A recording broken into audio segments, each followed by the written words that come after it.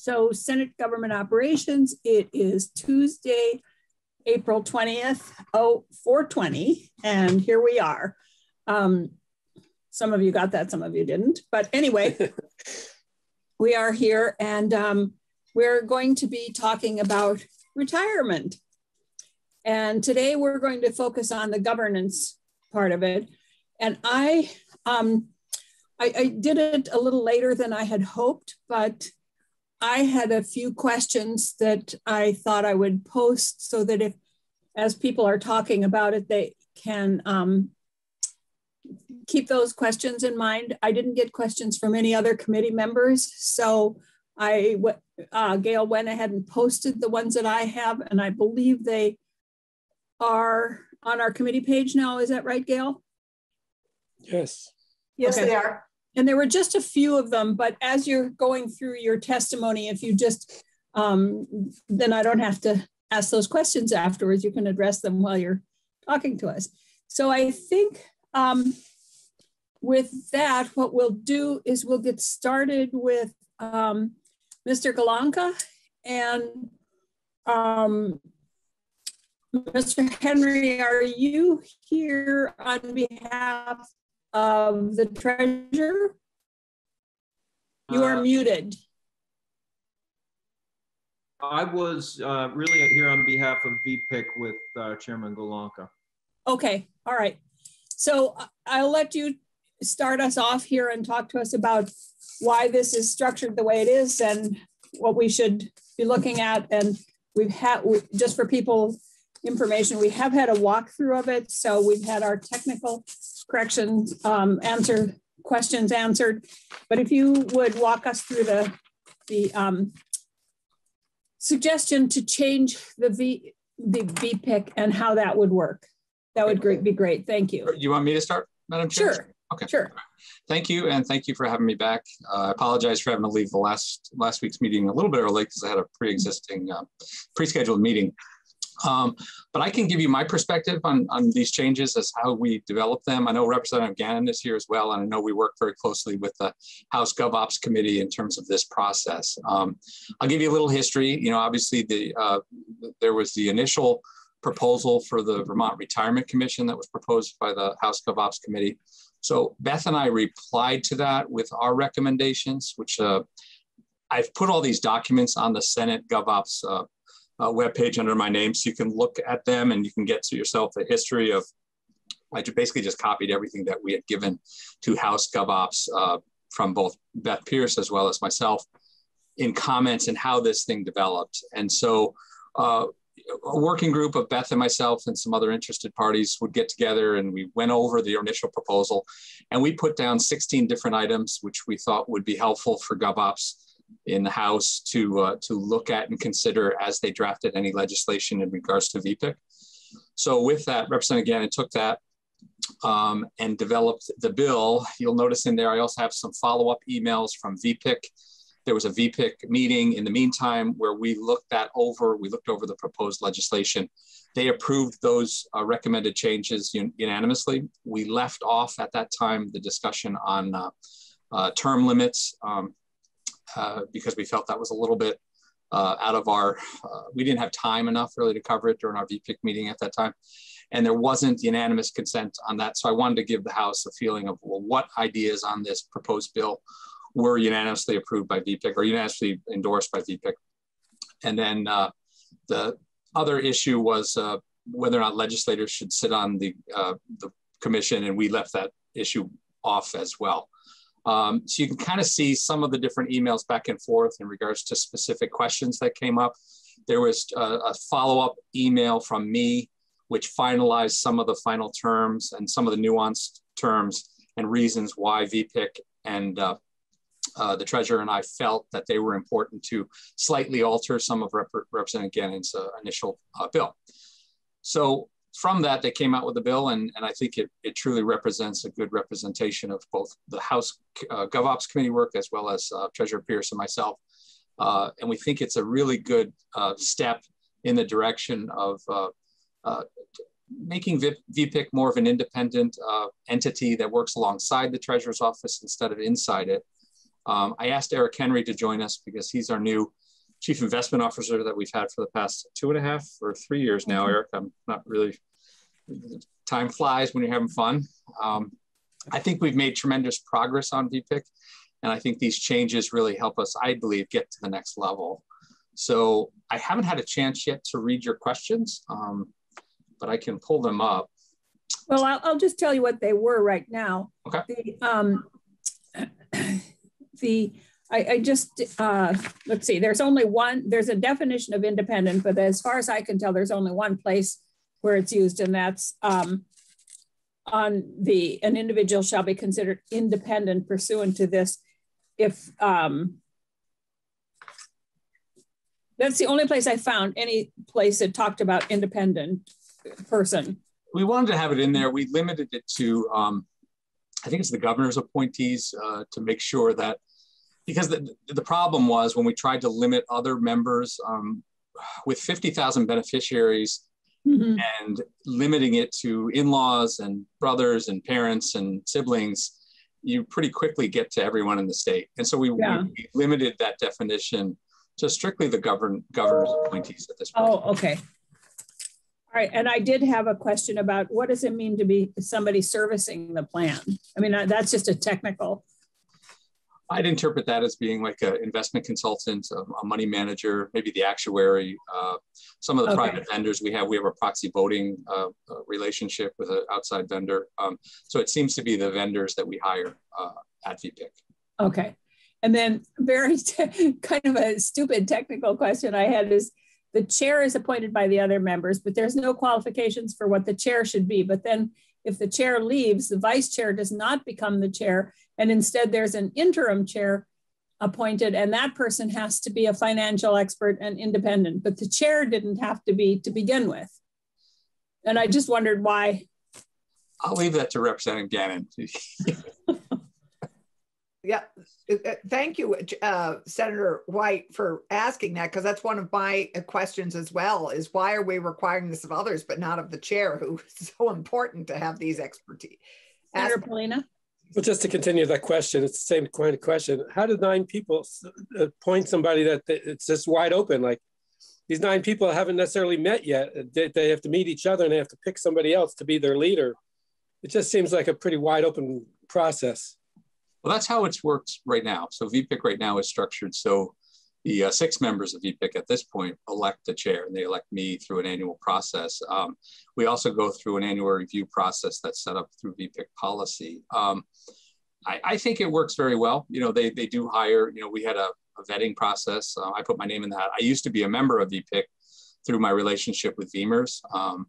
But I think it brings at that point the level of expertise, and it's actually a spokesperson for VPIC as well. So I think there's a multitude of reasons that the committee members might want to chair. I think mainly it's to represent them in places like this, as well as to reporters, as well as to help facilitate the meeting. And I think it's not just financial expertise. I think it's a combination of skill sets that they're looking for. But the chair is not appointed from among those other 9 members. No. Chair is appointed by those 9 members. That's correct. Okay. So maybe Representative Gannon, if you can just tell me very quickly why the chair initially doesn't have to be somebody with those qualifications, and why the vice chair doesn't take over, and why the new interim chair would have to have those qualifications. Thank you, Madam Chair. For the record, Representative John Gannon from Wilmington. And I'll have to be honest, I believe that was an oversight, Madam Chair. I believe that the chair should be independent financial expert. Okay, all right. Well, that's good to know. So thank you. Okay. Madam Chair, can I? Yeah, yes, Senator Rahm. Well, I guess while we're going back and forth, I mean, what problem would that be solving in your mind from the existing way it's done? Well, right now, if someone's supported by the rest of the committee to be chair, there could be a number of reasons that's the case, that they're a good leader, that they listen to everyone. So I'm just curious what problem it's solving. Well, the problem it's solving is the lack that there was no requirement for financial expertise or independence. So I think if you look at some of the research out of the Boston College Center for Retirement Research, you'll see that having a mix of people with financial expertise on a pension board is very important towards that performance. And so that was the reason that we moved there. But as chair, I mean, which is more of a leadership role. Well, I will have to say, I mean, if you look at the leadership under Chair Golonka, I mean, the financial performance VPIC of the pension plans is picked up. And they've looked at fees. I think it's important that there is a financial expert leading VPIC, because that is its mission, is to ensure that the pension investments are performing well, and that we're setting an assumed rate of return that is not overly optimistic. And under Chair Golonka, they have achieved those things. I mean, it is amazing to me the dramatic turnaround with VPIC under his leadership. Okay, Senator Clarkson. Thank you, John. I have to say that's good to know that it was just an oversight, because you guys did such good work on this generally. So I think that it's important to have financial expertise, but I think Senator Rahm is right. It also, a leader, there obviously need to be good skills that Tom himself referred to, leadership skills. So we can, I think, craft that in a way that would be additive and a little more fulsome. But financial expertise is certainly one of the many skills and talents that the chair should have. Leadership skills, good interpersonal skills, and good financial skills. All three are really important. And then I agree with you, Senator. The only other question, kind of nitpicky question I had, is explain to me again about why in some places it's an independent board and in one place it's a standalone board. Why isn't it consistently either an independent or a standalone? Well, this is new language. So the goal is to move towards independence. So it right. Formally, or in the current law, it's a part of the treasurer's staff and treasurer's office. So we're moving towards the independence. I get that. And that's what it says. Yeah. But when it talks about the consultant being hired, it talks about the consultant transferring it to a standalone entity. And that's my only question. Why use standalone as opposed to independent? Is that just a technical? I believe that's just a technical. Okay. All right. It's the same meaning. The consultant is going to look at, well, how are we going to accomplish the goals that we're looking forth now? Yeah, no. I got that. I just wanted to make sure that we were being consistent with our words. So, Senator Clarkson. Thank you. Thank you. I guess are we just talking, are we able to ask all questions about governance at the moment, or are we still? Yeah, no, what I'd like to do though is have other people weigh in before we get too deeply into the questions, to hear what the VSEA, the VTA, and NEA, right, so what their comments about it. I look forward to that as well. I just, as we're talking about sort of how things are defined and what things are still needed, we talk about what expenses are paid for by the funds and shared equally in the funds. Mm-hmm. I found that the Chris Roop's fiscal note was very useful as I went through this bill to look at, and all the costs and per diems and expense reimbursements are identified as being covered by the various funds equitably, but it doesn't mention the salaries for the four professionals, the chair and the three other paid professionals. So I was just curious, how are they being paid? Are they being paid also out of the retirement funds? And sure. Senator, let me, I uploaded a document that I'd shared with House GovOps. It's a fee, annual fee review that we did last year. And if you go to page 4 of that document, it lists every single fee. You've got lots and lots of documents here. Which is the name of it? It should say VPIC manager and vendor fees annual review for 2020. It's about the 5th one down, or 6th. That's correct. Okay. Now that lists every fee we pay, that some you see, some you don't. whether it comes out of an individual investment management firm that charges back into the trust, or if it's the separate consultants. And what you're talking about is investment staff. Yeah. And investment staff is lined out there at about $360,000 a year. So right now, we pay our staff, the 3 staff people, a collective total of about $360,000 in the budget. And that was as of last year. So Beth, you're here too. So maybe you may know other expenses and other staff that are allocated, but I just use the investment staff that we look at. And Tom, that's shared equitably from all the funds. That's correct. Yeah. The same way okay, great. Thanks. Because it wasn't. And there's more for pension benefit individuals that work in the treasurer's office. I just listed out the ones that we had here through the investment management side. Great. Thanks. Okay, committee, any more questions for Mr. Golonka? Treasurer Pierce, I assume that you're supporting this since you and Mr. Golonka worked together on it. That's correct. I apologize. I had the other Zoom link, so I was waiting to be invited in, and so I apologize for the delay in getting here. Yes, I do support it. There were some changes that are in memos from Tom that we think are important. Some issues around the definition of independence, although we support certainly the concept. I would like to just go back a step. You know, VPIC was created in 2005, and at the time, no one could agree on, who should be on it. It was a mess. And there was a gubernatorial veto of VPIC at one point in this. And ultimately, the result was that we had a committee of 17, a committee of the whole. So everybody that was on a board got on. The treasurer at the time was on all 3 boards, so he only got 1 vote. But it was unwieldy, to say the least. And we were concerned, frankly, with the original proposal presented to the House that went back to a 15-board group with a 2-tiered structure. It was unwieldy, and it created it was cumbersome, so that if you needed, for instance, to fire an investment manager, which we have had to do, and we on an emergency basis when things are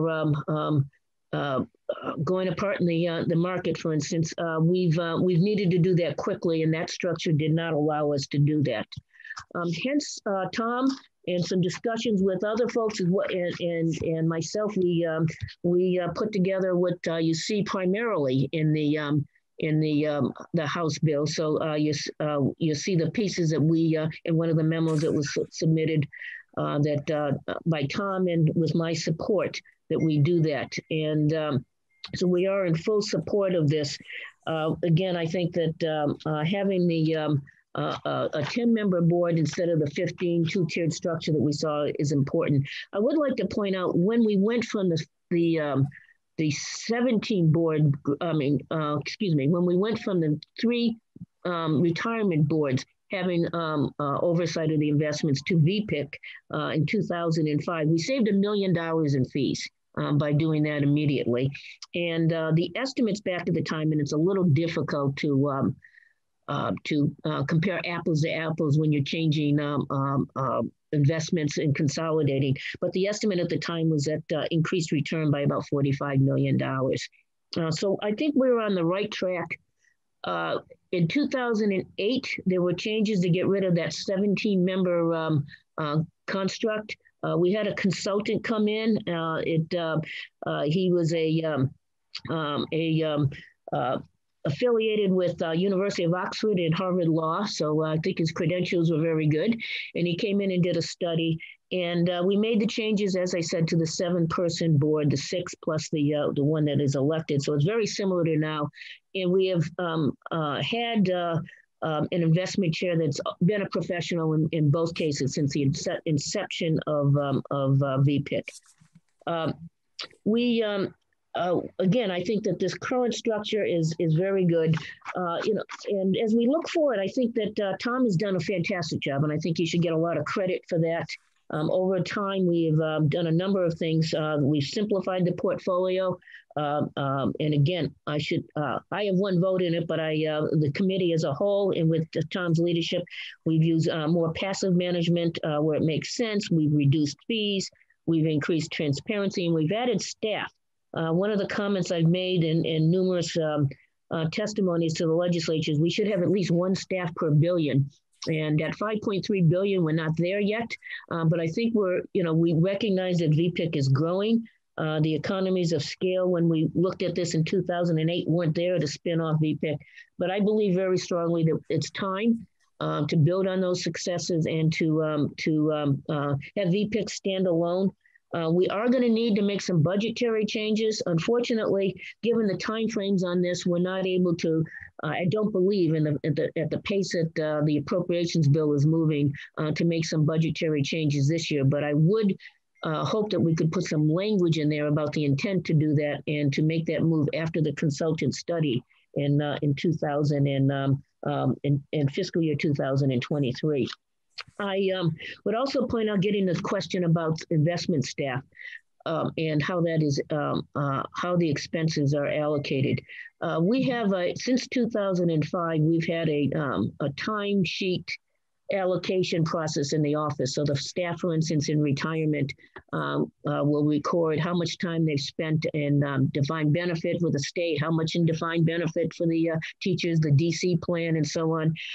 And I do the same on an aggregate basis, as well as other staff. And so that, for instance, 18% of my time or something might be related to investments. I don't have the figures in front of me. So that time is allocated to the pension systems. And that time is total. The time for in each system would be allocated to some extent to VPIC. We allocate on the basis of assets under management for the purposes of investment funds. For the purposes of other pension expenses, retirement counseling and the like, it's a three-part piece: assets, time, and the number of the population of each plan. And we developed that, as I said, some years back. So that will get to the point. So we're going to have to disaggregate some of that, and that will take a little time. And we want to see the consultant report. But I think that it makes some sense. And again, I want to compliment Tom and the VPIC as a whole in the numbers that we've had. Now, when you say numbers, everything's endpoint sensitive in investments. You have different economic cycles, whether you hit it in a boom or whether you hit it in a recession period, whether fixed income is doing well versus equities. But our numbers right now for the period ending 12/31/20, we're in the top third of the country for our 7-year returns, in the top 19% for our 1, 3, and 5-year returns. And you have to be careful. As I said, it's endpoint sensitive. I saw one published report that said that took the period of 2008 to 2018. And frankly, that included the Great Recession. And so you would expect some not so great numbers. 10-year numbers from a performance side, I don't know, Tom, off the top of my head, whether we hit the 7% in the 10-year numbers. I know we did in the others. Through December, we were at 7.24%. For the 10-year. It was the bottom 70th percentile. So you show the improvement, but it was still 7.24% at the end of December 31st. So we did exceed our assumed rate of return at that point. And when I take a look at the 5-year period or 10-year period, we have 5 above, 5 below. So you're in a period of the assumed rate of return. A couple of those low points were tough times in the market, the meltdown in China and Brexit, which both of those happened at the end of June. It never fails that as you're looking at this thing, and the measurement point is June 30th, the market will recover after that. But it does, as I said, it is an endpoint sensitive. And again, I think that over the years, we've taken a critical look at the governance structure. We've made changes. It's time to make this change now. Again, we build on our successes, build on the last several years. And again, I also want to compliment the staff that we've had in the office in the leadership of the last 2 CIOs, Matt Considine and Eric Henry. Eric is on the call here. As far as the professionalism goes, and I know there's been a lot of comment, I would support the current bill that says that the chair should be a expert.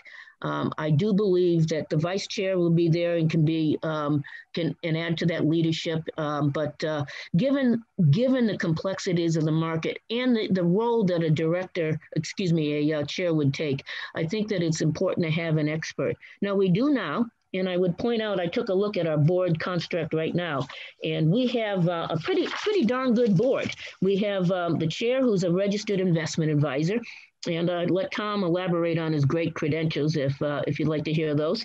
I love the great school in Notre Dame. I thought I'd throw that in, Tom. But we also have the gubernatorial appointment that is also a registered investment advisor. The second gubernatorial appointment was the CEO of a major company for many, many years. One member of the employees, and we think about that and say, well, you know, they're employee members, and I think they add value and a good perspective to the board. But one member has a degree in math and an MBA in finance. One of the other three has a degree in finance. I might be an MBA. I don't want to, I believe that's the case. And the third member has a long history of years of experience with VPIC and has taken the training that we have. And I've been doing this work for 40 plus years. So I think I know something about the game as well. That said, you could have a different governor and a different treasurer that have more politics in mind than investments. And, I think we've been very nonpartisan. Again, I think that the qualifications of these board members is very good. People spend time thinking about that, but it could be a different case in the future. And codifying this, put it into statute that you need that type of expertise and board members. And I think that is important. They would represent 30% of the total, as well as the employer members that are appointed by various groups. I think that it's a good combination. I think it codifies that. And I would go back to the BC study that Representative Gannon pointed out. It also says beyond the professionals, it says you should have skin in the game by employee representatives too. The 15 board member concept that was originally produced over and presented to the House had board members 3 out of 15. And I think that was a little light. And I think 3 out of 10 is a good place. I know I'm talking a long time on this because I think these are salient points, but I do support the bill in concept. I think that some of the proposed changes that we have submitted make sense, and we would urge that those be included. But VPIC has also supported this in a special meeting in concept as well. So I think that we should move forward on this, and I would urge the changes in the that have been recommended, but I think the concept is great, and appreciate the time, and I'll be happy to answer any questions. Thank you. I do have two kind of general questions. First of all, is the chair a voting member? It doesn't say. The chair would not be a voting member. Okay, except and I think that I think that should be made clear. Yeah, that the chair is not. Members, I'm sorry, Senator. I was going to say with 9 members, if they're all present, it's not likely that we'll have a tie, but there are occasions when it may happen.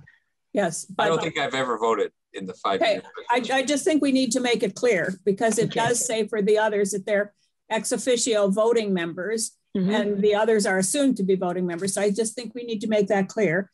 And why did we choose looking at the asset and liability study every 3 years instead of 2?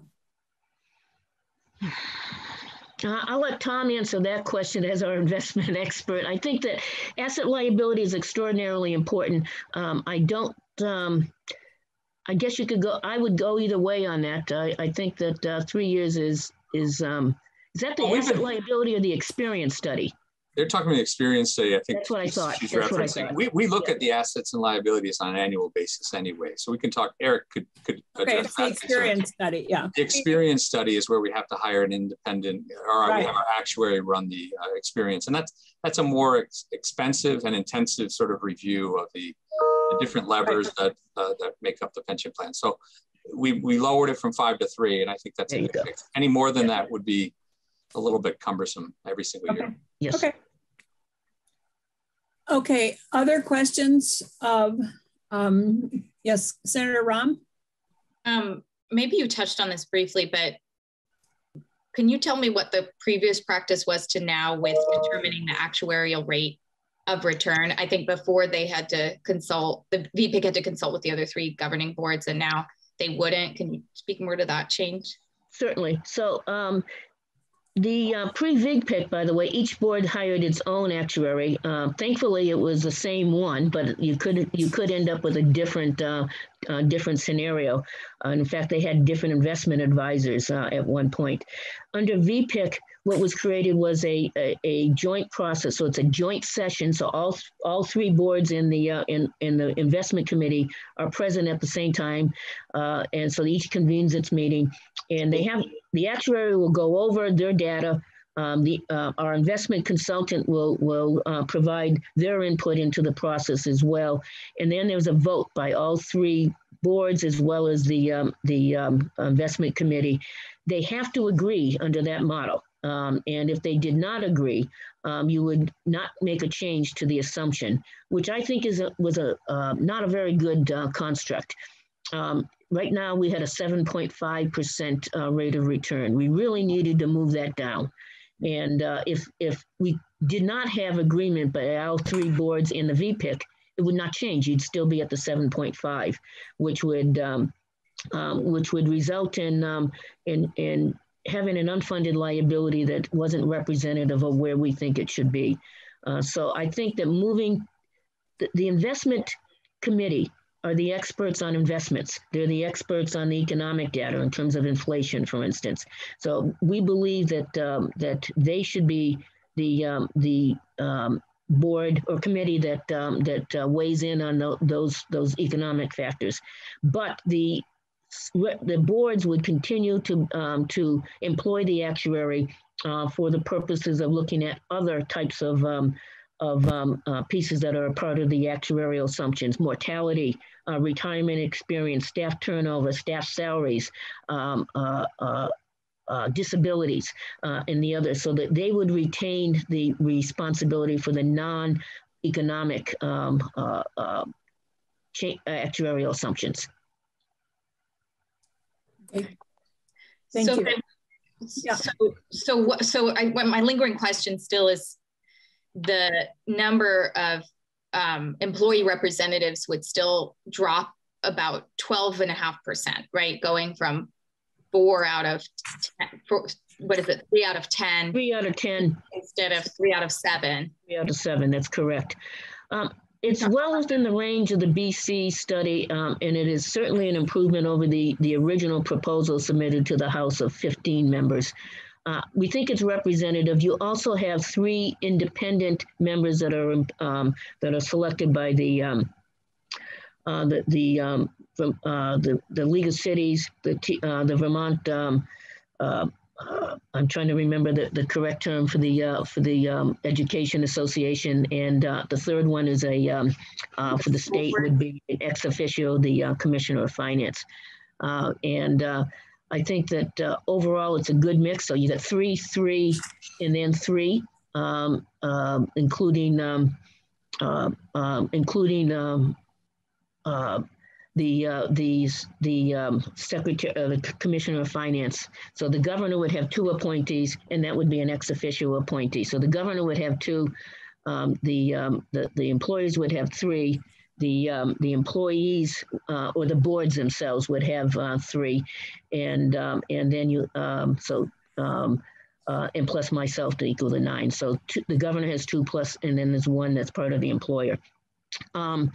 It does, my interpretation of the current statute, and I would support this, is that it's not necessary for the boards to elect a member of their committee. In other words, the members of the committee, the employee and the retirees, in the case of the municipal, the officials that are on that, excluding the treasurer in all 3 cases, could elect someone who's not a member of the board. And that's the case now. We have 2 of the elected employee representatives that is selected by employees, but are folks that are no longer serving on the retirement boards, and theoretically, and both, as I said, two out of the three total have significant finance experience. So it's not necessary that they pick one of their own members, and I think that's a good idea. They may look out and say, this person who works with the employee boards, testifies, or we're familiar with him or her from our, I usually say her or him, through our employee groups, would have the qualifications to serve on the board and would be a good member. Thank you. So can we jump to, I'm going to jump to Jeff Fannin, if he is there. I see his name and I see his little microphone off. So Jeff. Thank you, Madam Chair. For the record, Jeff Fannin, Vermont and EA. Thank you for giving me a few minutes to talk about the VPIC governance structure. So as the treasurer just pointed out, this is an improvement over the 15 person board, VPIC board, that was originally contemplated. However, I think there's some refinements that can be made that would improve the structure. So, both Representative Gannon and the treasurer spoke about the Boston College report. I would have, and I did testify in the House, that the Boston College report, I would suggest, supports the current structure of VPIC. We have 7 members, 3 of whom are employee members, or plan participants, if you will, and 4 are non-plan participants, and fewer rather than more elected officials. The Boston College report also talked about not having too many elected officials on it, and we've added to that. So actually, Madam Treasurer, the governor now has 3 appointees, whereas before he only had 2. So the governor's picked up an appointee. His appointee is the Department of Financial Regulation Commissioner. So that's picked up. So I think, that's one, and I testified about that in the House, so we didn't think that was right. We thought that pick should be removed. I also still, again, in the House, I testified as I'm not sure why the VPIC chair should have a 20-year term limit. Seems awfully long. And one of the criticisms of any board is that people who stay too long on any board get too cozy with their investment advisors, the staff, whomever.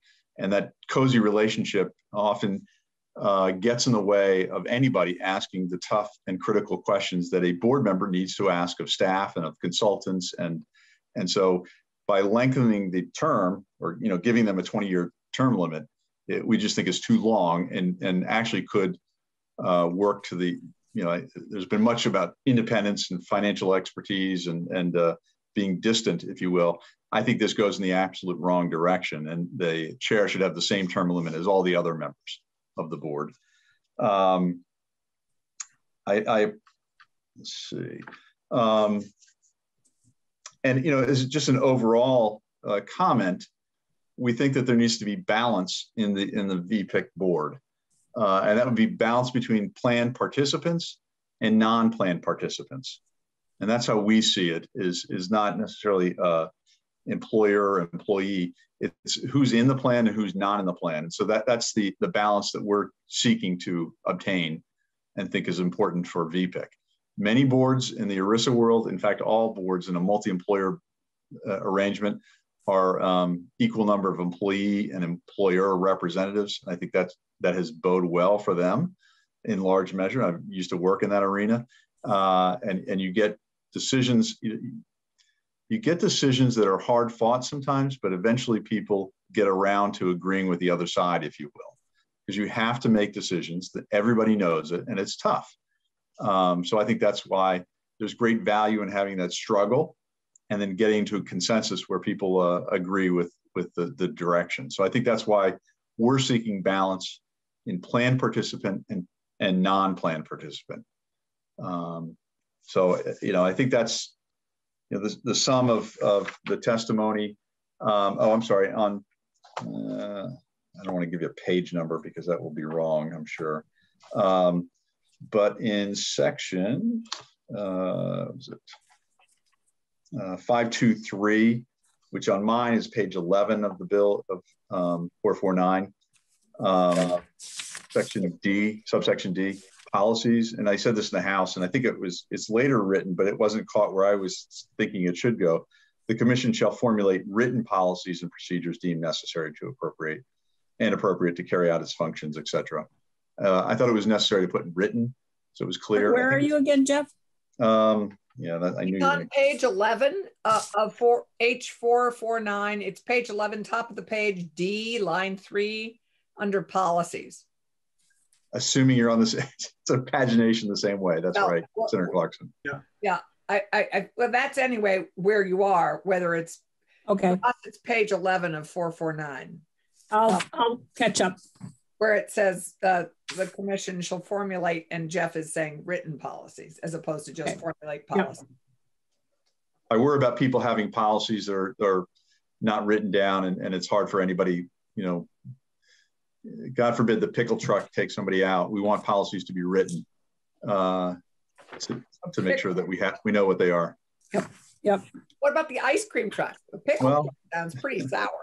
It's from a former colleague of mine who's called the pickle truck. You never know when the pickle truck's coming. But and that's why you want policies to be written down so that we all know what they are. I think it's just important. Call me a lawyer, but sometimes that's important. And with that, I'll cede the remainder of my time to my colleagues, Mike O'Neill and Steve Howard. I'm sure they have some other additions that I missed. You don't have to cede time. We have time. Okay. But I'm just going to ask you how you would change the makeup. So we have 3 members from the retirement boards, and we have 2 employers of them. Do you consider DFR an employer or to represent the employer? Again, I see them as planned participant and non-planned participant. So in this case, the commissioner of DFR, Mike Pichak, who I think is listed as a possible witness later on, is appointed to his job by the governor. Right. So that's where I get to 3. The governor now has 3 appointments to VPIC, whereas before, or in the current law, the governor has 2. And I see that, the governor's appointments, whether it's the 2 up front in section, subsection 4 or 7, the commissioner of DFR, they're non-planned participants. So what the balance I'm, striving for is a balance between planned participant and non-planned participant. So I guess my question around that would be just what the treasurer was talking about, is that for example, the VSTRS board could appoint somebody to VPIC that was not a member and was not a planned participant. So then that would skew the balance there. Again, I mean, I don't know how you would do that so that you say all those 3 people have to be planned participants. And my understanding is that Mike Pichak might be a planned participant. So. Right. I guess if the VSTRS or VSTRS employees on that board saw fit to appoint somebody who was not a participant for whatever reason, I think they should be afforded that opportunity to do so. But that's the planned participant, if you will, making that appointment, not somebody making it for them, if you will. Yep. Got it. Okay. So you would knock out DFR or one of the governor's other appointees, or do you don't care?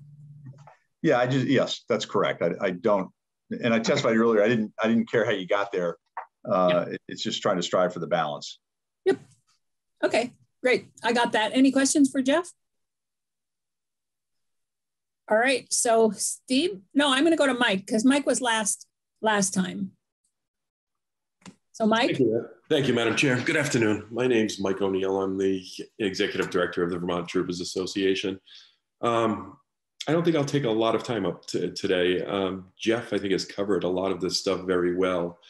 We're in agreement with the proposals that will, bring professionalism and expertise or improvements that would be brought to VPIC.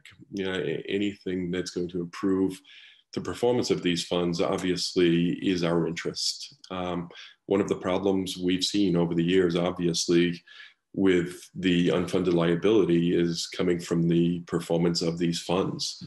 So we support any changes that are going to accomplish that. Our concern is exactly what Jeff just talked about, is the balance on VPIC. And I think he phrased it well, in plan participants and non-plan participants. How these people are appointed to be on the committee is what is important to us, so that there is representation equally from both sides, both the employer and the employees. I would agree. The governor having 3 picks is too many, because it leaves just 3 coming from the employee side.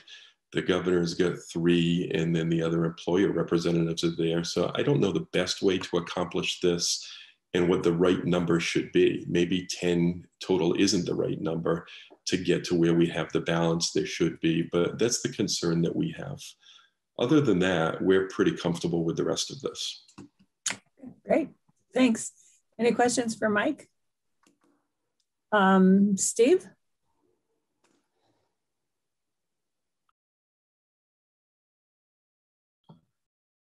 Good morning, Madam Chair, and good afternoon, Madam. Am I freezing, or is and Steve? Members of the committee, thank you for the opportunity to Oops. We're freezing. Is it me again, or is it Steve?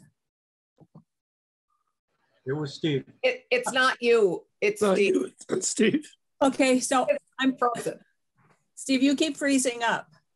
Uh-oh. Still frozen.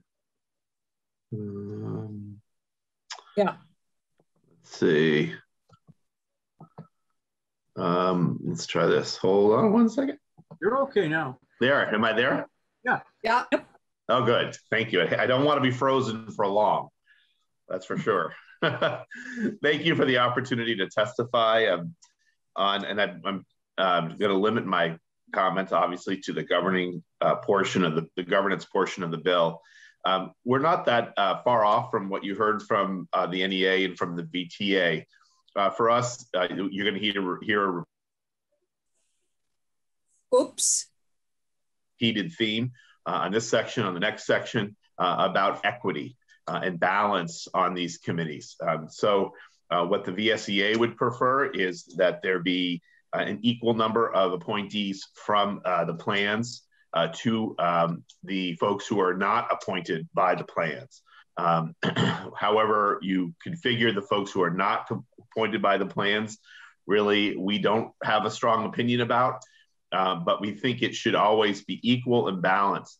And the reason for that is because, as the Boston College study did say, skin in the game does matter.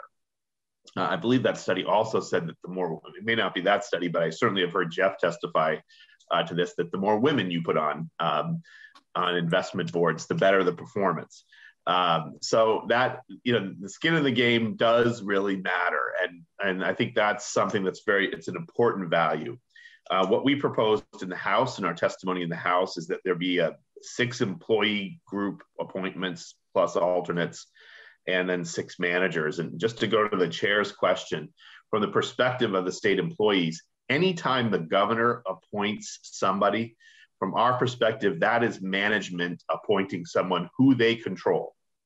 So whoever the governor may be, whoever she may be, if she appoints someone, that person is working for the manager and is there to represent the manager. And from our members' perspective, that is our member's boss, regardless of what department you work in. Ultimately, all state employees work for the governor. So that, I think that's just a concern. Right now, VPIC is pretty balanced. It's 3 folks from the plan and 3 folks who are not on the board, on any of the boards of any of the plans with the independent chair. We think that's fine. We don't really think that you know, governance, I'm sure, had some influence on how the investment returns came out. It really, I think a lot of it, and I've heard the treasurer say this, and I hope I'm not saying anything she wouldn't confirm. A lot of the investment return results were things that were not in control of VPIC. And so it's a little bit of moving the chairs on the Titanic to say we have to reconfigure the whole thing. And as the chair has said, as the chair of VPIC has said, we're doing quite well with the reforms that they have made. So, you know, we're not against making those changes, but we want to make sure that there's fairness and balance. That's the biggest thing. A couple of other small things. We respect the members of the General Assembly. We think they have expertise. We think as long as we have a citizen legislature, we shouldn't be blocking out people who are either in the legislature and serving on VPIC, or who are elected to the legislature while they're serving on VPIC. Certainly the folks who have the kind of skills that are associated with members of VPIC, we could use in state government, in the state legislature. So we don't think that's a real change that needs to be made. We're okay with the independent VPICs, the study about the independence of VPIC, and we just have there was some language in there about a residency requirement, which I don't know if it survived in this bill. I'd have to check on that. But we did note in our original testimony that if members of the VSEA serve on any of these, serve on the VSERS board or are chosen to serve on VPIC, you know, we have a number of state employees who live out of state, some who live in Canada. And so we don't want to disqualify anybody. I'm not sure how important that is, but I just thought I would point that out. We're okay with the more frequent experience study. And then I don't know if you want to talk about, well, I think that goes into the next section. It says in my notes VPIC, but I think it's really about the task force. So I think I'll just leave it there. That the really important thing for us is fairness and balance. And while I enjoy all of the references to the Boston College study, I would just say to you that institution gave me a degree. So I don't know if it says anything about their credibility, but you might. Forget them. You know, you might want to just factor that in. So I do have a question for all of you. You've talked about employees and employers. Where do you put the treasurer? The treasurer is neither. Well, for our members, she's an employer. We have members who work in the treasurer's office, who report to the treasurer. So she would be counted, much as we love her, she would be counted as a manager from our members' perspective. Okay. So when you talk about 6 employee representatives and 6 managers, you're including the treasurer in there, and you're talking about 12 people and the chair. Yes, however you configure it. I mean, that's just how we testified in the House. That's what we thought made sense. But however you configure it, as long, in our view, what's important is that the number of folks with skin in the game who are actually dependent on the outcome of these investments for their livelihood or their survival once they retire, that number should be equal to the folks who are not. The folks chosen by the boards should be equal to the folks who are chosen by somebody else or appointed by the statute. Okay, even if the person chosen by the board does not have skin in the game. Even if the person doesn't have skin in the game, yes, we think the boards should, there should be a balance there. Okay, all right.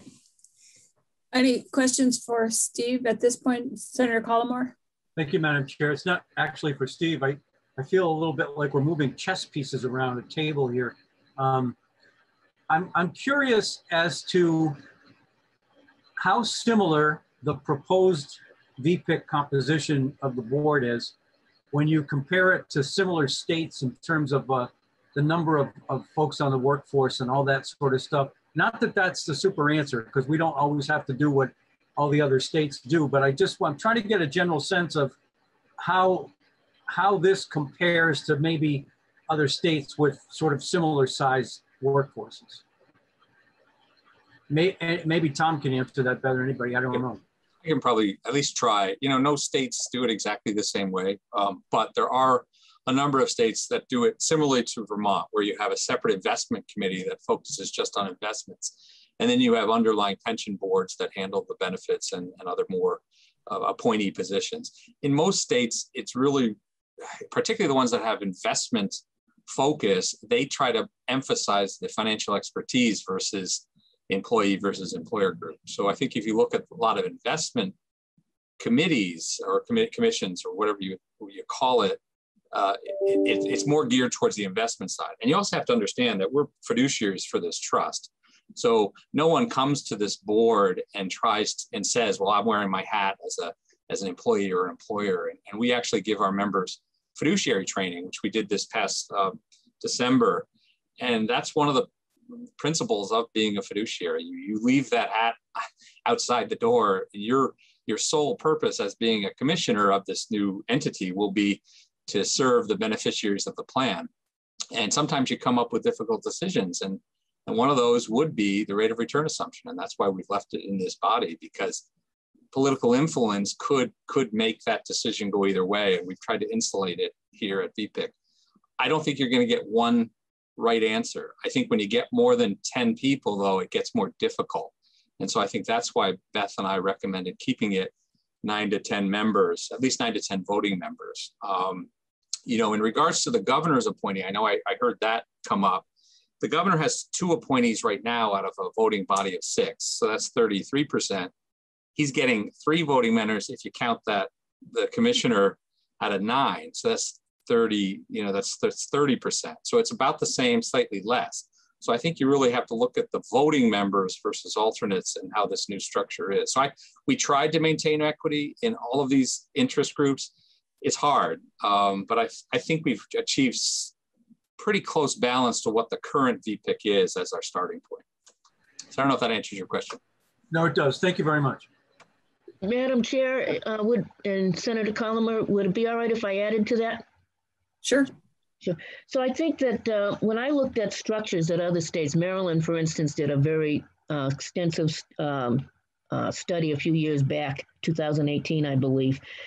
What we see is what I think generally what Thomas said, where you have a board that also has an investment committee, that you have that 2-tiered structure, a little bit like what I saw in New Hampshire.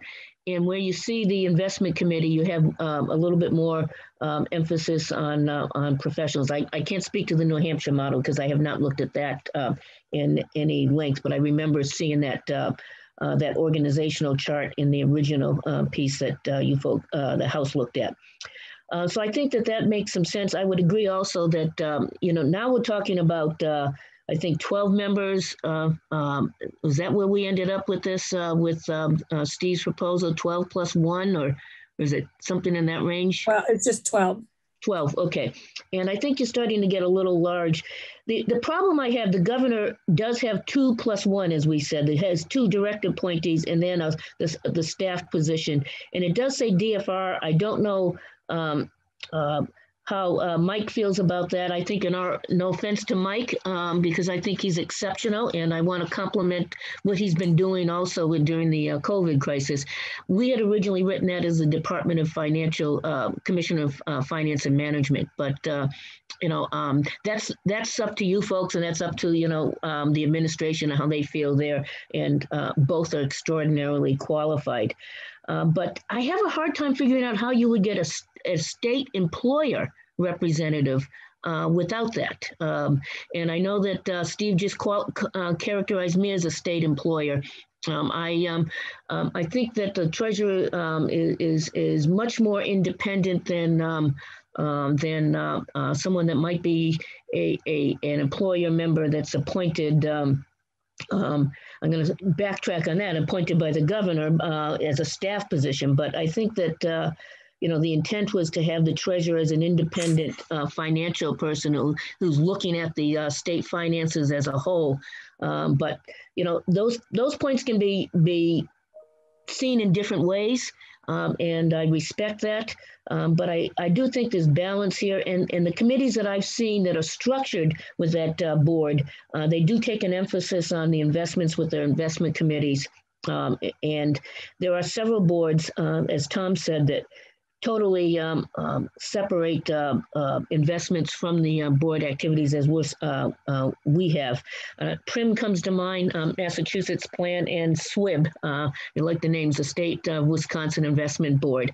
And I think that spinoff is extraordinarily important there, that and having that independence. I know I'm kind of going off track to Senator Colomer's question, so I'll stop there. So I do have I want to jump right now and then go back to this issue, but I want to jump to Mike Pieciak, to the commissioner, being, of course, a superb commissioner here, being a Brattleboro boy and all. But so Commissioner Pieciak, if you could just tell us, when I read this and I said, why would the commissioner of DFR be on here? And maybe you can enlighten me about that. Well, it's a good question. I maybe had similar questions myself when the most recent version of the bill came out, but you know, I can't speak to the specific reason that we were included, you know, on the House side. So, you know, I can't give you that answer. I can sort of make some points as to why, you know, DFR certainly has the general capabilities, and traditionally the DFR commissioner would have the capabilities of serving well on this committee. You know, our department regulates the securities industry. We regulate the investment advisor, broker dealer communities. We often work with the SEC and FINRA on policy development, whether that's, you know, the fiduciary duty standard, whether it's, you know, other lesser important policies. So we have great familiarity with the regulation and with the industry generally. And, you know, I think that background and knowledge certainly would be there regardless if it's me or a different commissioner in the future. So I think that's probably why we were selected, would be my guess. Okay, I guess that helps me. Senator Clarkson? I think that the commissioner of DFR has the most, other than the treasurer, but I mean within the administration, is the commissioner with the most expertise of both regulating and securities. I think it makes actually great sense to have the commissioner, the DFR commissioner, as a member of this board if we're looking to actually further instill financial expertise in this board, which is so important to managing our pensions.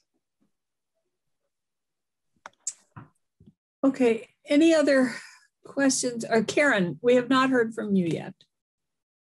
And thank you, Commissioner. I don't mean to dismiss you already, but you're welcome to stay, but you answered my question, and I think it's just a matter of where we go. Great. Well, thank you for inviting me, and hope everybody has a great afternoon. Thanks. Bye. Karen? Thank you, Senator, and thank you for inviting us. We had a couple of questions around this. We're not going to weigh in on the issue of what the relative balance needs to be on the board. We do have, as it's written, one member from VEMR's and one employer rep from VLCT as part of the board. Just a couple of comments, because a lot of these issues have been addressed already, but we were struck, as was Jeff, by the chair serving not more than 20 years. That does sound extremely long, and all the comments that he made regarding that kind of tenure resonate with us. We've actually had that situation in the past on the VLCT board and had to change our bylaws to address it. And then on page 13, I think and this may be a question born out of lack of familiarity with VEMR's, even though I'm going to be using it sooner rather than later, is what's the actual relationship of this commission to the governing board? So VEMR's has the 5-member governing board with the treasurer, 2 employee reps and 2 employer reps. They've done quite a good job for municipal employees over the years. So that may be a question for the treasurer, just to edify us a little bit. Madam Chair, is that, would you like me to respond? Sure. So when you look at this, again, back in 2000 and prior to 2003, the boards, the municipal, state, and teachers board were doing both investments and the benefit structures and administering the benefits of the plan. And what it resulted in was some inconsistencies from board to board. As I said, different investment consultants, different asset allocations, although some of that would be appropriate when you look at the funded status. Different investment managers doing the same thing. And by combining the board and pooling, and then we eventually got to, one investment manager in the appropriate space representing all 3. That resulted in a reduction in fees, because when you pool the assets, you get break points. You get, let's say it's 20 basis points cost for the first 50 million. It's 15 basis points for the next 100 million, and so on. We took advantage of those, and as I say, you had $1 million of fee reduction the first year. So I think that separating the two, as long as the boards get to appoint somebody and have a voice in that, makes some sense. We see that those specialties are very, very different. And different sections of our office support that. The benefits are supported by the retirement division, and the investments are supported by the investment staff working with Eric Henry. And then you get my time and Michael Clausen's time, my deputy, and others proportioned across all of those depending on what we do. So they're supported by different groups in the office because of the expertise. And again, as long as these boards have the ability to appoint a member. And although people talked a lot about the report on attendance, and that's and the reason that is there is so that in the training is so that the boards can keep an eye on their investment representative to make sure they are in fact attending the meetings and taking the requisite training. So they get that report once a year. It's not intended to be the investment report. We've got a multitude of reports. We have performance reports, we have actuarial reports, we have experience study reports, we're adding fee reports, those things. But we think that particular report just lets them know, gives them a, are they attending the meetings? Are they doing their job? If somebody's been attended 4 out of 12 meetings, you might want the board to have a conversation about that. And if they've done no training over the last 5 years, that would be a problem that the board might want to rectify in its next appointment. And thank you, Treasurer. And one other sort of, I guess, similar question regarding the reports. On every year after 2022, this is on page 13, the Commission submits the House and Senate Committees on Government Operations a report on performance of each plan. What does the House and Senate Government Operations Committee do with those reports? What are they going to do with those reports? Like, would they have the capacity to override the decision-making of the other governing boards? In terms of the investments or the benefits? Or, I mean, what do you mean override? Take different action than the governing boards might have proposed or wanted to take. Senator Polina, did you have it? Yeah, well, it seems like the report would be if decisions already made, so we couldn't go back in time and change those decisions anyway. I had thought, and I could be wrong, but I had thought that the purpose of that was so that we could keep on top of what's going on. Yeah. So we don't all of a sudden find out 10 years from now that we've been falling behind for 10 years and nobody told us. It's sort of the situation we're in. So I thought it was just to keep an eye on where things are going and maybe voice our opinion from time to time. But it would be too late to change those decisions. It might give us an indication of what decisions we've made in the future, but it's more to kind of keep tabs on how things are going. All right. Well, thank you. Thank you for that. That's helpful. So those were really all the comments that we had on the bill right now. Thank you. Thank you. So in looking at this, I see that I think there are a couple things that I'm going to try and pull us to some kind of action here on some things if there are. We need to add some language around the qualifications of the chair, around financial expertise, leadership ability, whatever we think should be in there. And we can work on that. Then we need to look at the 20-year term, which does seem to me pretty long also. Yeah. And I know it's 20 years and both, so you could be 12 years as a member of VPIC and then 8 years, the way it looks, as the chair. So that's the 20 years, but 20 years is, anyway, so that's another area that we need to look at. Yeah. And clarify that the chair is not a voting member. And then we have the issue of the balance. Have I captured where we are, Senator Clarkson? No? I have those are all the points I have. There was a question about the language of intent from the treasurer and the written policies. Policies. Yeah, written policy. And then we have the proposals that are in a memo.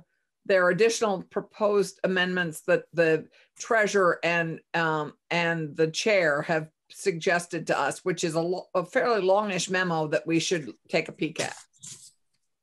But I don't think they've included all their recommendations for amendments in this testimony so far. Have you?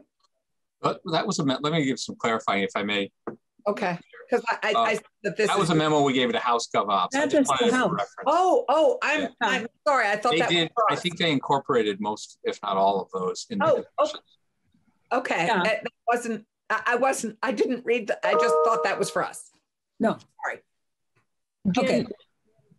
Comment on that. I think the one big issue that remained was the definition of independence and whether that created some exclusion of folks. So we would recommend taking a look at that. There's one other thing that I wanted to point out that I think is very helpful. Getting to your point, Senator Polina, the investment reports are available on our webpage back to 2005, and the actuarial reports back to 2001 on a quarterly basis. So you do get to see that. And I think that it's great to send that to you folks. But I think it's more important to send it to all the members. And one of the things we had in the proposal was that we would send some type of, not necessarily a document, but maybe a link to a dashboard with all the relevant information for our members, so that I would say that not everybody that's a member is probably an expert on investments or an expert on actuarial science, as I'm not an expert on engineering. You would not want me building a bridge, for instance. But I think that it's helpful for them to see that. They already get an annual benefit statement, so they understand that. And we just went live a few months back. I want to thank our retirement division with an online product that lets you go on and take a look at your benefits. So maybe that's a place where we could put that dashboard. But I think that would be very helpful. And one more question, getting to the point of what would you do with that data? I think it's informative and you can ask questions, but I would think it would be a very, very dangerous thing for someone to suggest that that the legislature should dictate investments. That's why you have a committee. Why? You'd be in trouble. Big trouble. We'd all be in trouble. Yeah, you can't. We're a citizen legislature. Ask my banker about my financial acumen. I'm not going there, Madam Chair. Okay. Jeff? Oh, I'm sorry, Senator Polino, you had a... Well, that's okay. Well, okay, I'll just be brief. I just think the dashboard idea and giving information to all the members is a good idea. I would just really plead that it be done in plain English so that people can actually understand it and not be like annual reports we get from companies that we own stock in where you don't understand it and you can't read the writing because the font's too small and whatnot. And you might also want to look at providing it in more than just English, in other languages as well. That's all great suggestions, sir. And we will bring those back to our staff because we would agree that it's just good suggestions. Thank you, sir. Sure. Jeff, did you have a? Yeah, just to, you know, I appreciate the conversation, and sometimes that sparks thoughts, and it goes back to what Senator Rahm said early on, which is, you know, there was some conversation earlier about how the current structure of VPIC is three employees, if you will, and 4 others, so it's 7, if you will, and the 3 and the chair is Tom Golonka, as we know. And so that we heard a lot of discussion earlier with Representative Gannon, who's not here now, but about how they changed course recently and have been doing better and better, and appreciated all that good work and adjustments they've made, which then gets back to Senator Rahm's question, which is, I'm not sure what problem we genuinely are trying to fix here. And I get it. We want more experts and we want better independence, and we want to share the reports with plan participants, and a lot of that can be done right now without statutory fix. And so I'm left with a feeling here of I'm not sure what problem we are genuinely trying to fix by adjusting the current structure of VPIC and the good work that we all have said is happening. So I'm left with that thought, and I don't have an answer to Representative Rahm's question either. Senator Rahm's, I'm sorry. I saw Tom raise his hand. Thanks, Madam Chair.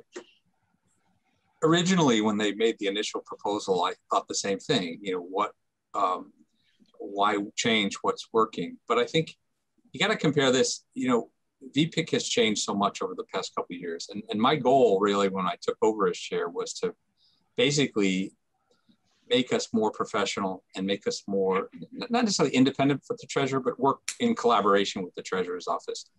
And so I view this as an opportunity to basically get us to the next step. I don't really view it as a negative, these changes.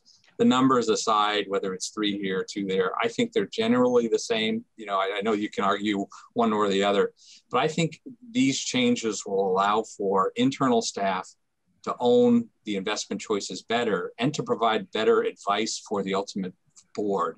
And I think the person to hear from really would be Eric Henry in this regard. And because I think he's brought in a level of institutional investment knowledge that I'd like to sort of, you know, become standard going forward. You know, you look at how much we spend out of state for investment management fees for the $5.4 billion that we invest in.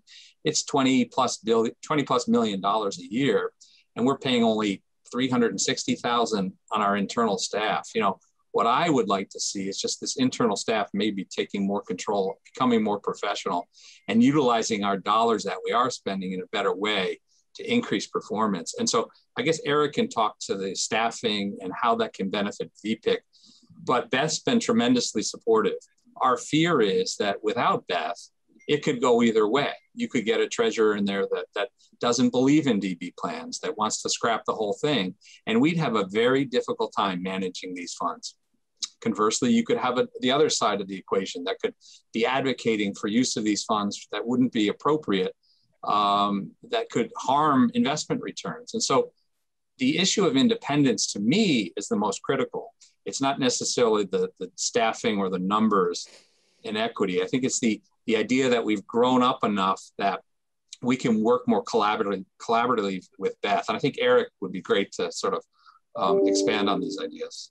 Okay. May I make a comment? Yes, please do. For the the record, Eric Henry, I'm Chief Investment Officer, and technically I report to the treasurer on her staff, but I spend the bulk of my time working with the committee. At the beginning of this hearing, you asked me whom I was representing, and I paused because I don't really distinguish between my role working with the committee and working with the treasurer. It's so seamless right now. We've been able to collaborate to achieve a lot of good over the last 2.5 years. We've lowered fees, we've avoided some major losses, we've streamlined the portfolio, we've made it easier for the small staff to oversee. And our concern is not how it's working now, the concern is what happens after Treasurer Pierce. Tom mentioned a few things that the next treasurer might not be supportive of funding the DB plan, might not be supportive of preserving the DB plan, not be as beholden to her fiduciary duty as the current treasurer is. And beyond that, longer term, having the staff report to an independent committee, much like we have in Massachusetts or Wisconsin or Montana or a number of other states with this structure, having the staff report to an independent committee makes it easier to attract and retain talent from an investment standpoint. The reason for that is that the talent that you're attracting, whether it's a CIO or a deputy CIO or analysts or entry-level investment people, they're not subject to the whims of a political nominee. Those political offices turn over, those personalities change. And the concern is that when you're trying to attract and retain talent, you want to keep them around for a long time, longer than one treasurer, longer than two treasurers, because these investment programs, they take a long time to implement and a long time to build. And if you're changing direction from an investment standpoint every couple of years, it's very disruptive, it's very inefficient, it costs a lot of money in fees and lost returns. So our view is that this, having a separate committee to oversee it, to attract and retain the staff is a best practice, not only for participants of the plan because they get more continuity in who's overseeing their portfolio, but for the taxpayers because there's a more consistent long-term plan to the portfolio. Madam Chair, I just want to point out that I'm not leaving, not planning on leaving anytime soon, but just thought I'd point that out. But in addition to that, I agree, the politics could get involved, depending on who's the governor, who's the treasurer. Tom pointed out a really good issue, which is that some treasurers have said we need to do more local investment, and in the process, and those are good things. We do local investments in our office. We've got a great local investment committee. That said, in the pension fund, if you start to do some of that without looking at the investment criteria that we use to select managers, you can get yourself in a whole lot of trouble. And I could go down a list of sole trustees and and investment committees that have made those mistakes, and it's not good to be able to report those losses to the taxpayers. And again, professionalizing the staff. They need to be independent. We're at that point now. A few years back, the cost probably was prohibitive. We did not have the staff. When I first started as a deputy treasurer, we had one investment CIO. We didn't call the person that. We called the person the director of investments and debt. And in that case, he managed the debt for the state, the debt issuance. He managed the investments. And because he was supposed to have so much spare time, he also managed the bond bank. Okay, which so 1/3 of his time presumably was related to the investments of 3 different boards at the time. We spun off the bond bank back to being an independent group. That was a good move. So now his time is half between debt and investments. And by the way, I keep saying he because we have a lot of he's in there. I'd love to see a lot of she's in this group as well. Then now we've moved to a director that is entirely in investments, although Eric would tell you that he does some work on our deferred comp and some of our other accounts, and we would look to move that to other staff so that he can concentrate solely on the VPIC moving forward. So it's been an evolution. This is the next step in evolution, as all of us have said many times, and I'll stop saying it again, and it takes politics or the potential for politics down the road. And, I've been doing this for 40 years, but you don't see too many treasurers that have 40 years of cash management and investment and finance experience. hopefully the next one, many years down the road again, we'll have those same experiences. Senator Clarkson. Thank you, Beth. We feel the same way. Don't go anywhere fast, except maybe to Springfield to get those. The cannolis. The cannolis. Yeah, we're still waiting for this. I'll get those for you. Yeah. I guess, I've been thinking about balance, and I think how I view the what you call, Jeff, the participants, non-participants. The third leg of this stool is, of course, the taxpayers of Vermont. Mm-hmm. The taxpayers are participating in helping finance this. Yes. And so I would say I view the non-union members as being the other balance, which is the taxpayer. And I think it's completely fair for us to be considered. I'm very independent of all this, of all the things that we've talked about, and sadly, independent of a lot of financial expertise as well. But I am a taxpayer, and I have a vested interest in how these pensions do and how sustainable they are. So I think as we look at balance, we also need to remember the taxpayer as a key piece of this balance. Senator, I would absolutely agree with that. If you take a look at the employer representatives that we're looking at, one from the School Board Association and one from the Vermont League of Cities, they're representing their constituencies that are part of this. And whether it's DFR or finance and management, I think that they are as well. And again, I'm having a hard time figuring out how you would appoint a member to be the employer representative for the state that would be other than an employee of the state, because we don't. That's the plan itself. And but that said, I think that you're absolutely right. Employers, now this plan is for the benefit of the members of the system, and under IRS code, that's very clear that we make decisions for the benefit of the members of the system. But I think they go hand in glove on this, and the reality is that maximizing your investment return is in the best interest of the members, and it happens to be in the best interest of the taxpayer as well. But if I'm looking at this, if someone's asking, that we should do some action that we would think contrary to good investments, without naming any in the past. What I would say there is that we would not want to be compelled to do that with a lot of pressure or members that are, again, more political. So that would be the balance. I'm having a hard time, and I'm certainly willing to talk about how that 2+1, that ex officio state employee would work. I think that that's something you should probably have some more discussion on, but I think it's important to have a balance. Essentially having that third member somehow representing the employers. And maybe there's a few workarounds on that. I'm thinking of one, and I'm doing this off the cuff, but maybe the employer members of the board, the state board, elect an employer representative, which could be a member of the board, or like in the other cases, a member, someone with investment expertise that they would want to select. So maybe that's a way. It's not a gubernatorial appointment.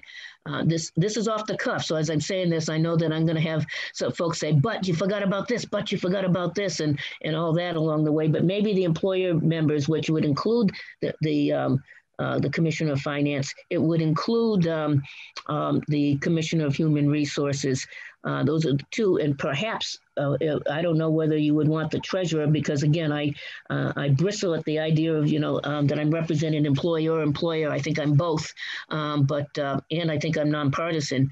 But that might be a solution to this. Is that if the employee members are selecting the employee, maybe the employer representative is, and they would have to. That would be a thought in this. And again, this is off the cuff, and I'm sure that Tom, Eric, Representative Gannon, maybe the three employee representatives that we have today are all going to say, but you forgot about this. But there are solutions. Okay, so what I'd like to do is there are some things that I think we can decide right now. We want written policies. Yes.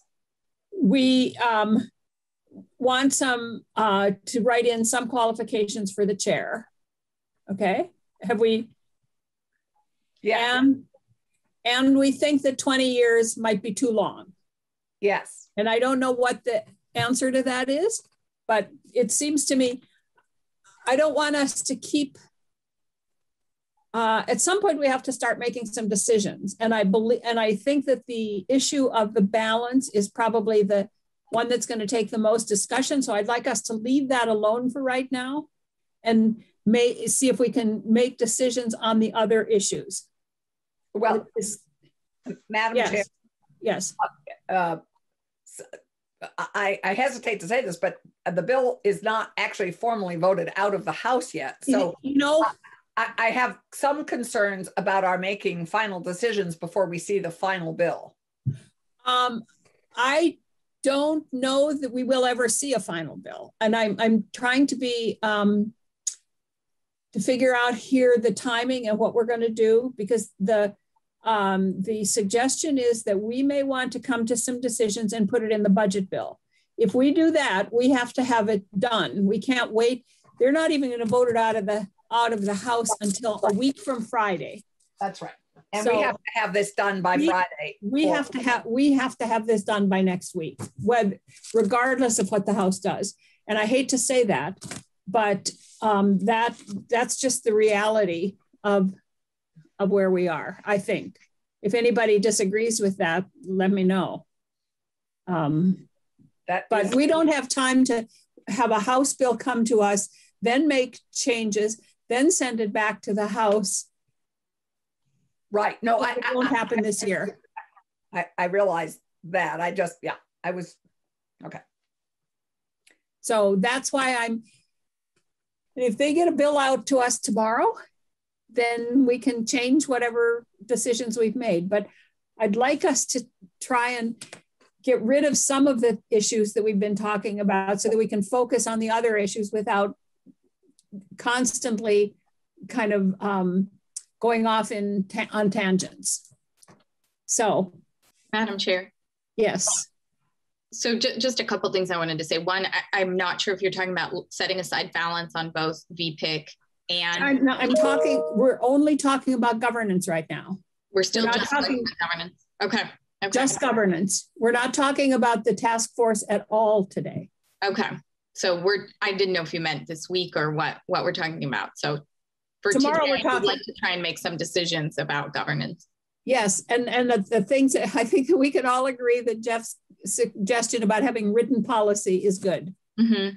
Okay. If I could just say before we move on, I don't mean for this to sound like some kind of principled stance in opposition to Senator Clarkson, but I just want to say, you know, educators and state employees are taxpayers, they're paying into this plan, and they are, you know, working for decades to have some retirement at the end. So they're investing in a lot of different ways in the outcome of this fund. And so I don't think we can move on without that being said. Yeah, no, I agree, but I don't want to talk about balance now. Okay, please.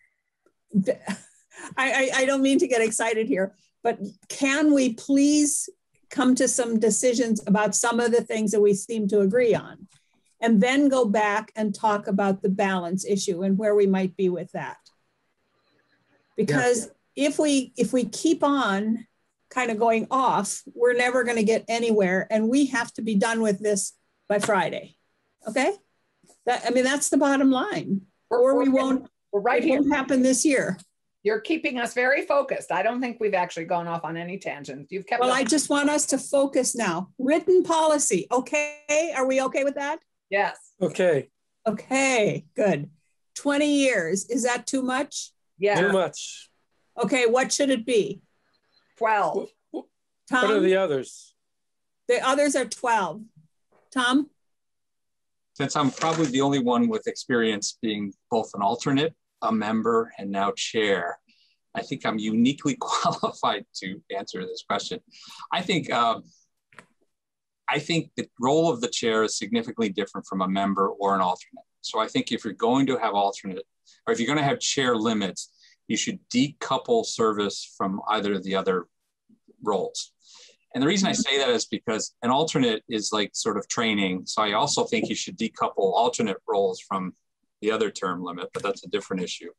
I think that's where you run into problems, because it takes a while to go from alternate to member to chair. And then if you limit them, you may have, if 12 years had been in place when you first started, I'd be off next year or 2 years from now. So I think that's one comment. And the second comment on this you should think about is, this position already has a out clause for all existing members. It's not a set term you have. It's an at-will employee, basically, of the 9 other members. So they already have an out clause. And by limiting a future board from being able to make a decision on who they want to represent them, take me out of the picture. I think it's very limiting from a board as they get closer and closer to that term limit. So that's an argument for not having term limits for the chair and just striking it completely. I do like term limits because I think it does offer transition. But I also have served on boards where you don't want to limit board options, particularly if they get someone, say 10 years from now or whatever, say you get Warren Buffett or you get somebody else that you want to have able to represent you. You always have the ability to get rid of them with a 6-person vote. So I'll leave it at that. So did I understand you to say that you should also decouple members and alternates, so that members have a three-term limit? That's how the House bill has, that's how the House bill has it now. No, they have members and alternates have 3-term limits, which means that if you're an alternate, you couldn't have your 3 terms and then become a member. So you're saying decouple it and have. I first don't think members should be limited by the service they had as an alternate. First of all, they don't get a vote. Right. That's so that we need to change that then. Yes, so that members have a 3-term limit. Alternates have a 3-term limit as an alternate, but then they can become a member. Yes. And then they would have another 3-term limit. No, but then they'd be serving for 24 years. I'm sorry, that's just way too long for anybody. Well, if you're an alternate, you're not voting. You're in training. Okay. Yeah, I would argue that the alternate role makes sense to limit it to, or count against don't count against one of their terms against a regular voting member. So if you're an alternate for more than 1 term, you're not, and then you become a voting member, because that's that natural pattern. You're alternate for a year or 2 or 3, and then you start to become a voting member as a regular member. So if you exclude 1 term from an alternate being as counted in their years of service, I think that would it would limit an alternate from being to serve to 16 years instead of what you're saying, 24 years in that scenario. Yeah, just limit the first term, because that's really the practice that I'm seeing. An alternate serves for a couple of years and then they become a voting member. So that I think would address that. In terms of, I wouldn't count service as a member or an alternate in terms of chair, because I think you're really going to limit yourself for future chair service. So you would just take out the term limit for the chair completely and just leave it? I would recommend that, but if you need it, if you want to have a limit, exclude past service as alternate member. So, and then set your year number off of that. So I do one of the two. If you leave a term limit, make sure it's not coupled with the service as an alternate or a regular member, and then set that year number that you see fit, or get rid of it altogether, because it really is a position that can be eliminated tomorrow by 6 votes. Committee? I'd have to think about it. I mean, I don't. I mean, this has just been proposed, so I'd really like to think about it. Yep. Senator Rahm? Okay, so you can just tell me we can't introduce new fact patterns here, but what I still I've asked about in the past, I'm not quite sure about, is Tom, it sounded like you receive very little compensation, and I'm wondering how many hours you put in and how feasible it is for someone to serve as chair if they're not kind of retired or affluent, or like, how does this work where someone could serve for 20 years and not really even get paid? Well, they do pay me a third of the salary of the treasurer. So it does Okay. It does help in that. You know how many hours I've spent on it over the past 3 weeks? I'd say it's been a full-time job. Yep. I anticipate this transition period away from the treasurer's office is going to make this job even more important. And so that's why I wouldn't limit it. I'd err on the side of caution and not limit it right out the start. You can always add some term limitation for a chair, I would imagine. But I envision this position to be become like an executive director position. Okay. And it sort of guides it. Some models have states where the executive director controls both investments and then benefits. So you theoretically could spin off the benefits side, and some states do that, but not now. I'm not suggesting that, but that could be the role this becomes. Madam Chair. Yes.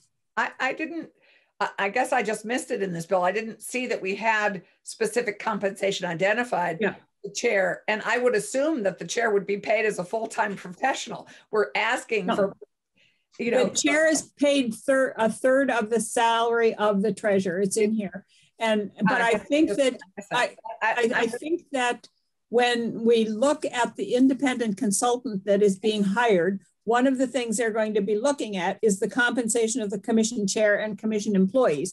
I don't think we have to make that decision now. I think that's going to come in the report from the consultant. Right. Okay. We're going to come up with a report on that.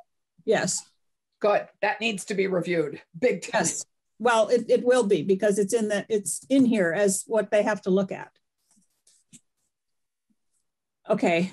So committee, I'm happy just taking out the term limit entirely for the commissioner, for the chair. Senator Collmore. Thank you, Madam Chair. So I agree with Tom.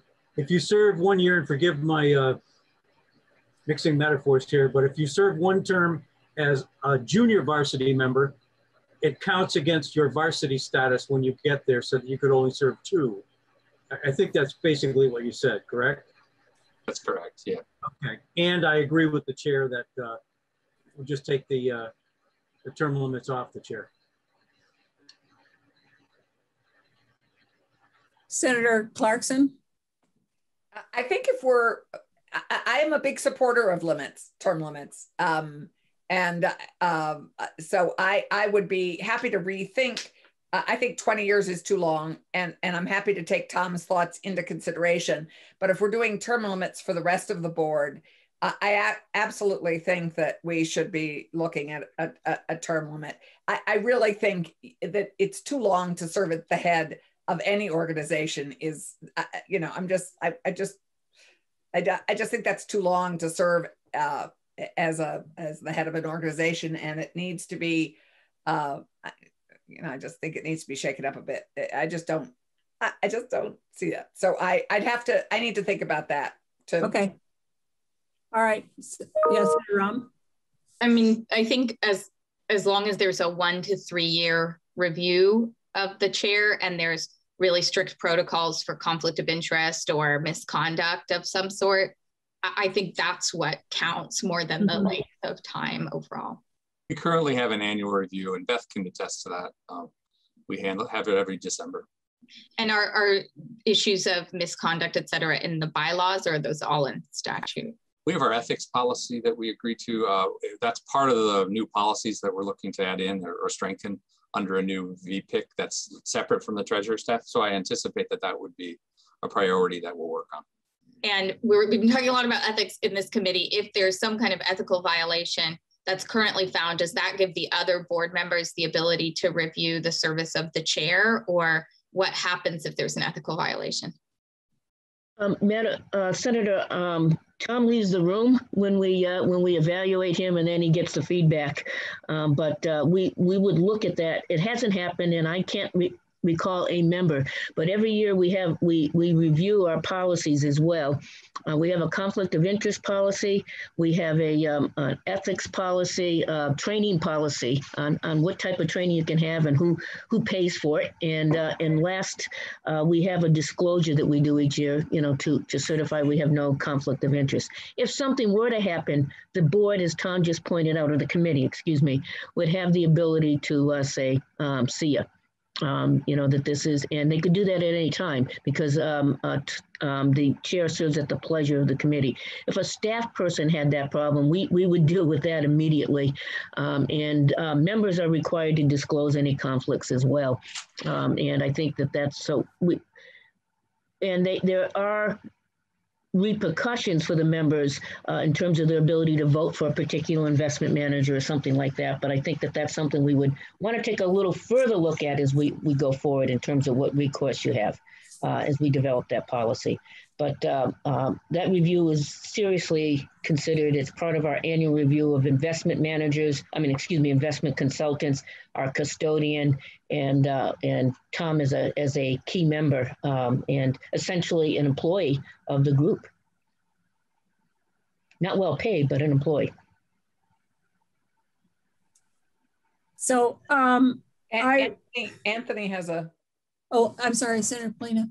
Well, I just wanted to say that I feel uncertain about this question of term limits. So I'm sort of in the Senator Clarkson field right now. I mean, I just want to think on it a little bit. I see both sides and I've been listening, but I don't have a firm opinion right now. Fair enough. Fair enough. So I think I have to leave in 15 minutes for a chair's meeting. We have 12 minutes. But you can keep on if you want. And I think that I didn't quite understand Beth's comment about redefining the independent. I don't know if you meant the independence of the, or if you were saying that they did it in the House, they redefined. I don't want us to deal with the way the bill was as it was introduced and then go from there. I want us only to look at what is in front of us now, because it gets confusing here about what changed in the House, because we don't really care. I shouldn't say we don't really care, but we don't, because we have in front of us what we have in front of us. And so like Senator Clarkson's confusion with all the amendments, she thought they were for us, but they weren't, they were for the House. So I don't know if you meant, Beth, that we had to redefine independent person or the independence of the council, or if you were talking about how they changed it from the way it was introduced to the way we have it. And you're muted. Sorry about that. I think we'd like to look at the independence of the members, the employer members, for instance, and the experts, that they whether they have a conflict, whether a relative is in. That is in the definitions. Yes. Are you saying we need to relook at the definitions? I think we want to make sure. I think I'd like to have an opportunity with Tom and Eric to take one more look at that and make sure there aren't any unintended consequences. You know, we have, I'm not trying to be, we have legislators who are also retirees. And we have different folks that have, you folks go through a process of looking to see if you have any conflicts or independence. So I think it would be helpful for us to take one more look at that. We'll do that in the next day. We won't hold you up. Yeah, if you have changes in the definition of independent person, then we need to know what those are. I think they changed it. They changed it for our biggest concern, which was excluding member spouses from working for a school district, and it would exclude them from participating. Yeah. So I think that's out of the current bill, but it is helpful that the language is a little legalese and it's sometimes hard to follow, but we can take one more pass at it. Yeah, take one more look at it and then get back to us. And whatever changes they made before, we don't care about. And then we need to look at the balance. And I'm going to suggest that if you all want to keep talking about that, you can do it as long as you want. I have to leave at whatever time that is, 3:30. 3:30. For a chair's meeting, which I don't really want to go to, but because I think I'd rather stay here and have this discussion, but I'm going to throw in my one comment about balance. I understand the need to make sure that this is a balanced thing, but the term negotiation was used.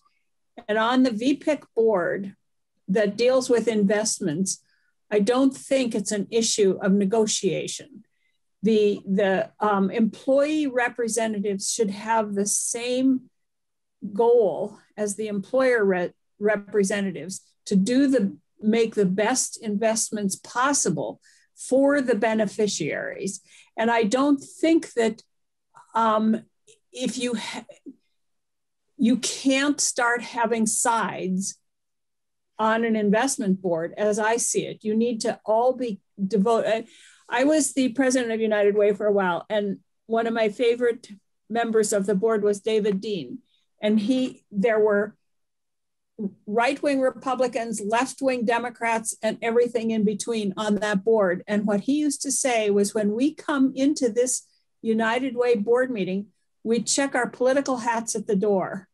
We do not bring them in with us. We're looking at the best thing for United Way of Windham County and for our residents. So I don't see the issue of balance here as a negotiation. It might be a little bit different on the task force, but here I don't see that. But anyway, that's my parting thought. Senator Clarkson. So my parting question for Tom is, do you actually have a value of consensus decisions on the VPIC? Do you agree to consensus on the VPIC board? Most definitely. I guess to my answer that I've never had a point where I had to break a tie in the 5 years. So we really take advice from our hired experts, whether it's our investment staff, and that's where we've been moving more towards, where we take more advice from our staff to counterbalance the investment advice we get from our consultant. And so we have discussions and disagreements over certain investments, but at the end of the day, it becomes a consensus decision. Right. 99% of the time. That's a value you employ. That's right. Yep. That's important, I think, as we think about this. Yep. So, committee, yes, Anthony, Senator Polina. I don't think it makes sense for the committee to stick around if you and Senator Clarkson are both going to leave. It just seems like we could use our time otherwise. Oh, well, you might make some really good decisions without us. Yeah, then we'd have to change them, right? No. Just kidding. So we have this on again tomorrow from 1:30 to whenever we end. Okay? Okay. So tomorrow, what I'd like to do, I think, is start with the task force conversation. That'll give us time for Beth and Tom to relook at the definition of independence. It'll give us time to look at the issue of term limits for the chair and kind of cogitate on it for a little while. And then at the end of the discussion on the task force, then we can come back to this issue, because then maybe we'll have some language from Tom. I'll get to Ameren and have her come up with some language around the qualifications for the chair. And I guess, Tom, if you would like to help her with some language around qualifications for the chair, just to put something in here. Sure, I'd be happy to. Okay, and then and we'll add Jeff's little written word in there. Thank you, Jeff, for something that was somewhat simple to make a decision on. You're welcome. It's small. And just so you know, I've heard rumors that the House Appropriations Committee is, to the point that was discussed earlier, maybe considering 2 or 3 amendments to this bill as you were. My point is, like, let's see what they include too. Yeah, well, and we'll take that up, but and we'll know what their amendments are tomorrow. So, and we're listening to our Appropriations Committee. So we're gonna do what they tell us to do. So does that make sense, everybody, to do it that way? Sure. And then if there are other issues that come up between now and then, I guess it would be good maybe for us to get those listed so that we can then have some answers, both on the task force question and on the governance question. Okay. Okay. Thank you.